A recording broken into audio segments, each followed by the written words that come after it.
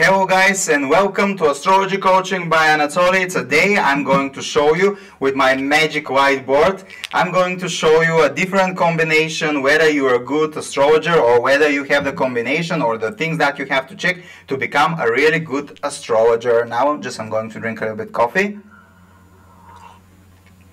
I'm shooting a lot of videos today. First of all, I'm going to draw the chart of the North Indian chart. Maybe you know it. This is the North Indian chart. And it looks like that. Let me see. Okay, everything is fine. You can see it.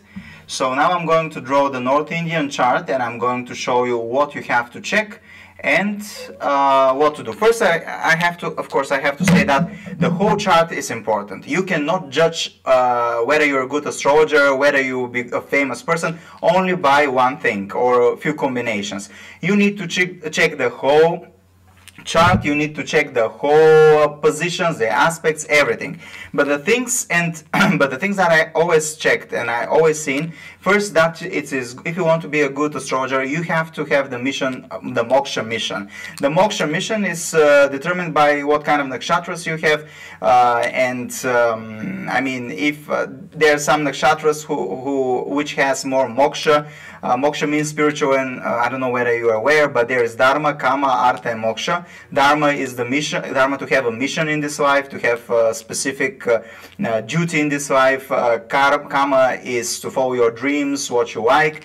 Artha is to follow the material things, and moksha is to follow the spiritual enlightenment. So it is really, really important to have more moksha in your life. Moksha, the enlightenment, comes with pain, of course. So I have always said that if you want to be a good astrologer, if you want to be a good psychologist, psychotherapist, life coach, you need to there has to be suffering in your life. There has to be pain. You have to be in very painful situation, because only the pain can bring enlightenment. And when you have the enlightenment, only then you can help other people. Of course, you can go to university, study psychotherapy, for example, psychology. But if you don't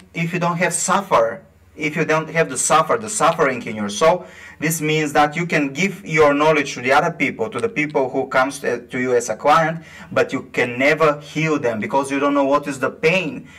For example, if you want to become a business coach, you need to fail hundreds of times in order to become really good coach, business coach.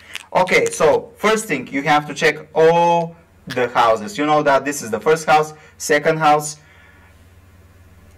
third, fourth, fifth, sixth, seven. This is the first house. This is the seventh house. This is the fourth house. This is the 10th house. And it is in this way. So the first thing is to check the whole chart. The other thing, you have to check the planets, the following planets. They are the rulers, the main rulers. Mercury, Jupiter, Ketu. Yes, you see. But some people say Mars too, but I haven't seen in my practice that Mars is a very good indicator of astrology. Most of the people that do good in astrology, at least the people who are interested in astrology, have really good Mercury, Jupiter, or Ketu. The other things, you have to check the 6th house. These are the Dushtana houses. 8th house, 12th house. 6th house, enemies, problems. 8th house, death, occult, mysticism, astrology. 12th house, spiritual dimension. If you have planets here, here, or here, this means that you are interested in the hidden world, in the other dimension, in other things that are not material. So astrology is one of the things. The other thing that you have to check is are the signs, of course. Scorpio is the original sign. Scorpio is the original sign of occult, mysticism, astrology. Aquarius for sure. Aquarius. Virgo, you may be surprised, but one of the best astrologers are Virgos, because there is nakshatra hasta there. The other thing is good to check Pisces and Sagittarius. They're more spiritual, they're like teacher, but for sure they can bring a lot of they can, if you have plans there, you'll be interested in astrology and this type of things. Now I'm going to read the nakshatras that are very popular among astrologers, so you can check whether you have such nakshatras. Brani, Mrigrishira, Ashlisha, Uttara Falguni, Hasta, Shravana, Shatabhishak, Purvabhadrapada, Uttarabhadrapada. These are the main nakshatras.